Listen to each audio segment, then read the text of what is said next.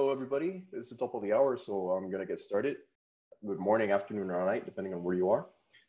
This is the backend plan update for September 25, 2018. And I'm presenting it in view of Sean since he's out of office today.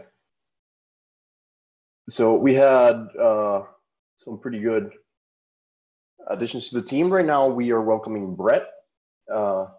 He is joining us from the Geo team after their successful migration to Google Cloud. And he brings with him a passion for Markdown, specifically Common Mark, which he helped ship in 11.1 and 11.3.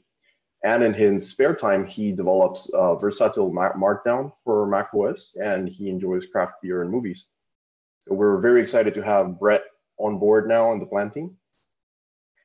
And now I'm going to show off some interesting additions that we've had these past few milestones. We added milestone dates and epics, thanks to Kushal, Pedro, and Mark. What this does is it grabs the start and end date directly from the milestones in the issues in an epic. So you no longer have to manually add a start date unless you want to. You can just immediately grab the start and end date from the issues that are in the epic. And upcoming, something that's been highly requested is batch comments. We're currently working on it this milestone, and thanks a lot to Andre and Pedro for working on this with me.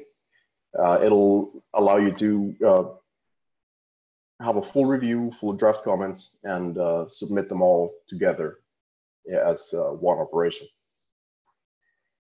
In 11.3, we had some very nice things shipped. We now have roadmap and epic list view sorting, thanks to Jarka, Kushal, and Pedro. We added some extra sorting features here to sort by start date, to sort by the required end date. We now use resource label event for tracking label changes, thanks to Jan, Fatih, and Kushal. This will be a great help to us in tracking different changes in an issue. So you'll be able to go see the history of label changes in an issue. We also finally enabled Common Mark for files on wikis, thanks to Brett. And this actually allowed us to enable Common Mark across the board. So we are now officially using Common Mark everywhere.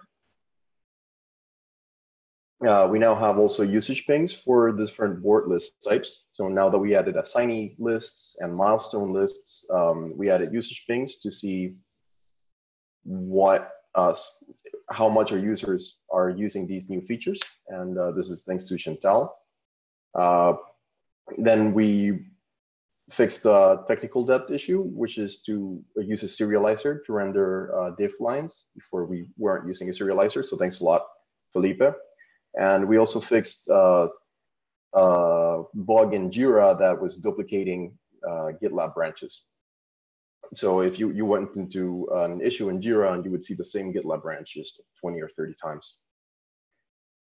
In 11.4, we will be shipping a new filter for the discussions tab in order for you to be able to filter by only comments or only activity to make it easier to see the discussions or see the changes to an issue. And thanks a lot to Felipe, Pedro, and Constance for working on this. We are fixing system notes generated on epics.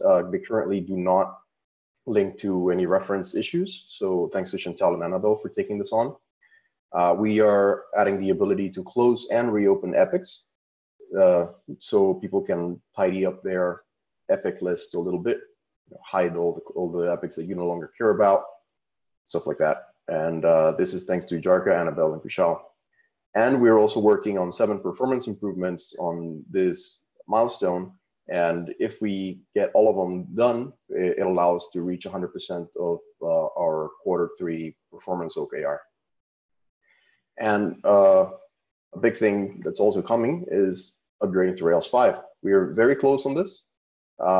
Right now in 11.4, we are solving the remaining issues for running CI on Rails 4 after switching to Rails 5. So with the Rails 5 upgrade comes a lot of changes to the database schema and some other changes. And so we're making sure that we can still run the CI against Rails 4 in case we need to roll back.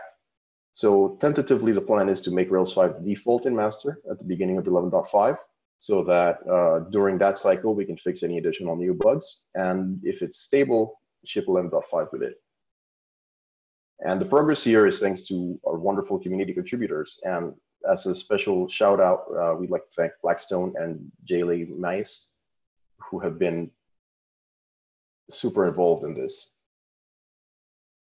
And these are all the updates that I've had. So let me look in the chat real quick for some questions. So Philippe says, is the upgrade to Rails 5 a shared task with other teams? And that's a yes. We have been taking lead on this, but this is a shared effort between all the backend teams.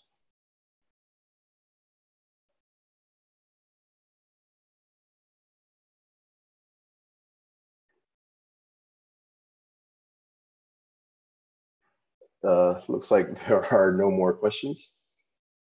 So thank you everybody for coming to the first FGU I've ever given. I guess I'll give you back the next 25 minutes of your life. See you in the team call. Thanks a lot.